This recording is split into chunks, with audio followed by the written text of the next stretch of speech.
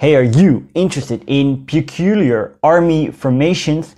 Then you need to watch this episode. In this episode, I'm gonna tell you all about the Dutch Army of 1940, an army that stood firm for several days during the German invasion of the Netherlands in May 1940. It is an army that I reenacted and also made a graduation film about. Stay tuned.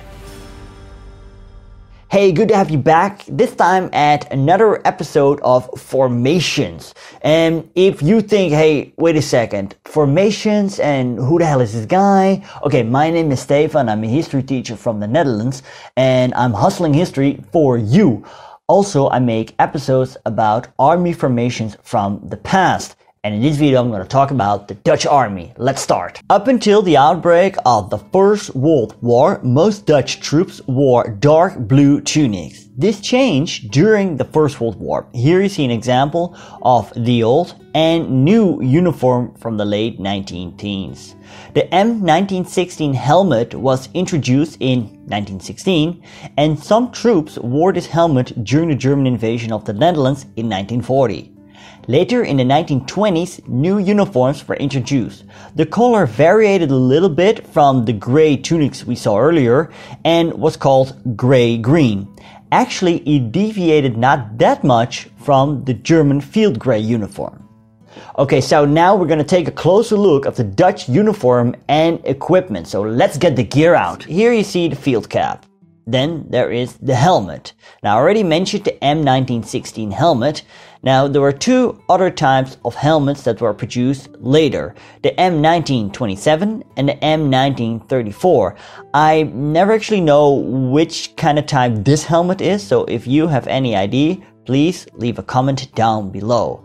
Now what is very distinctive is the lion plate in front of the helmet. During the German invasion of the Netherlands, there was panic among Dutch soldiers that if they would get hit on that part of the helmet, they would have the risk of more physical damage. So therefore, soldiers tried to get rid of the lion plate. I'm not exactly sure to what extent this happened. Again, if you have any concrete facts, leave them down below. Now we get to the tunic. The tunic was green-gray and it had blue piping for infantry, red for artillery. It had a standing collar.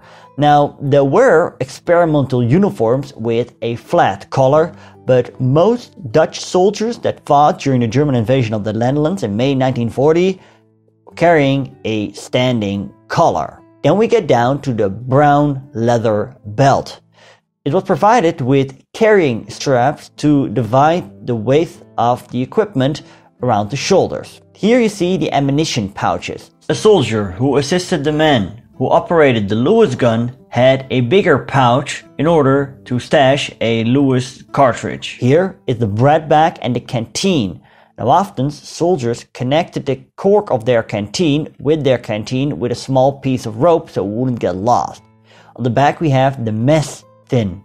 Here we see a shovel and a leather shovel holder and of course a bayonet. Here you see the bayonet. There was an old and a new model. The old model, they still had this hook. New one, they were produced without a hook. Did you know that when the British entered the First World War, their troops had bayonets with parallel rods?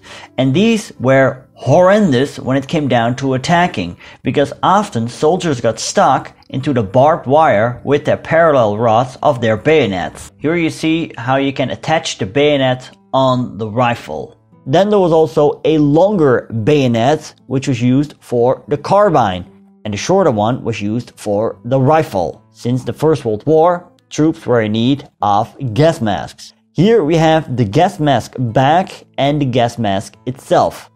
Here we see the breeched trousers, and then we get down to the puttees. Now the puttees in Dutch were called beenwinsels or leg wraps, so to say, but also they used the English word, only they pronounce it differently, like putties. It's interesting how to put these on. You basically had to make sure that there can be no dirt that gets inside your shoe, and don't wrap it too tight. You don't want to cut off your blood circulation. Here you see the black leather shoes. Did you know that these shoes nowadays are often worn? They kind of look like the classical Dr. Marten type of shoe. Although these days they don't have the hobnails, the iron hobnails you see beneath them. These are reproduced British ammo boots, so the hobnails aren't quite correct, but you get the point.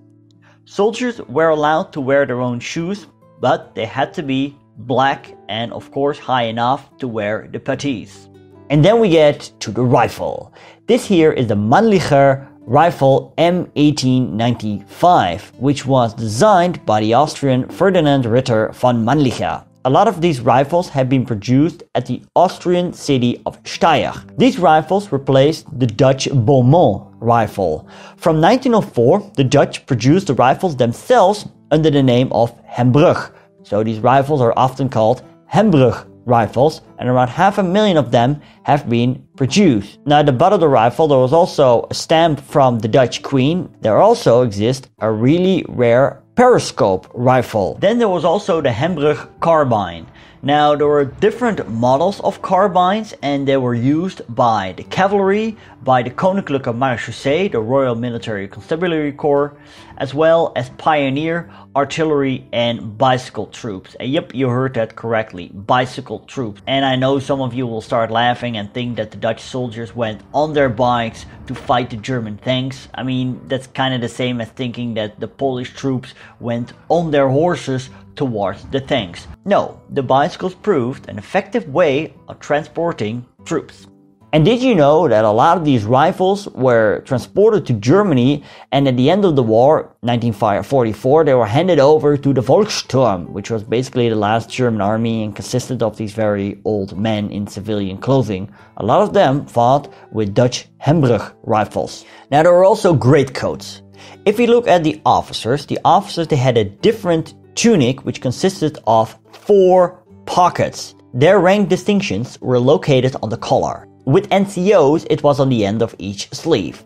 Officers, they carried a Sam Browne belt with a pistol and an extra pouch for ammunition. Also, they had a saber, a so-called klewang, a weapon that found its origin in the Dutch East Indies. Some of them had a stormdolk, or an assault dagger. Shoes with puttees were often worn by officers as well, but also long jackboots or shoes with black leather leggings were an option. And then there's also this type of boots. I don't know the English name, but in Dutch we call them rijlaarzen. I mean, yeah, they look pretty cool. On the early morning of the 10th of May 1940, the first German troops crossed the Dutch border. The Germans pushed through in the north and the south of the Netherlands practically unopposed. Air raids were carried out on specific targets and paratroopers and air landing troops were dropped near Dordrecht, Rotterdam and Den Haag. The Battle of the Grebbeberg lasted till May 13. The Germans broke through there, but other units didn't manage to push through over the Afsluitdijk in the north. Therefore, the Dutch won the Battle of the Afsluitdijk. Also, German air landing troops got pinned down at Rotterdam. On the 14th, Rotterdam was bombed, and the next day, the Dutch unconditional surrender was a fact, with the exception of Zeeland that fought off for a few more days since there were a lot of elite troops located there. The Battle of the Netherlands was over, and the occupation had begun. Some Dutch soldiers lived to fight another day. It were those that weren't captured by the Germans and managed to get away to England. They later formed the Princess Irene Brigade, and they were handed over new British uniforms, since the older ones were fairly obsolete by now. And it's funny because I remember from my reenactment days, a lot of people at events thought we were portraying an army from the First World War. And a lot of people thought that we were Germans. I mean, come on, right? This uniform doesn't look German, does it? But, you know, maybe that's a Dutch thing. I mean, we're fairly anti-militaristic, so a lot of times when a Dutch person sees a uniform from the past, he or she doesn't recognize immediately, oh, that must be German, right? Thanks to my patrons you see on screen, and a special thanks to Henry Clarkson, Cooling Castleman, the President, Michael Nosek, and Wombat Cookie. If you want to support me, go to the link right here. Hey, if you want to learn more about the Dutch colonial army, the Royal Netherlands East Indies Army, you click right here. If you want to learn more about the German invasion of the Netherlands, you click right here. I want to thank you for watching. Do not forget to subscribe en de groeten.